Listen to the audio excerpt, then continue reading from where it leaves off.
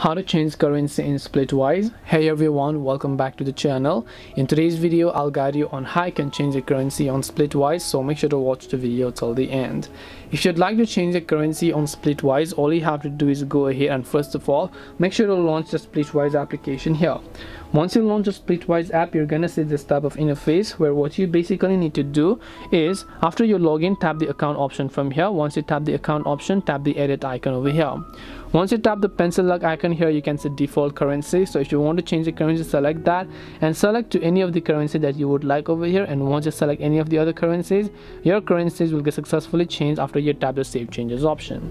This way you'll be able to change currency in SplitWise. Hope this video is very helpful. If you have got any more questions, feel free to leave them down. Thank you for watching and see you in the next video.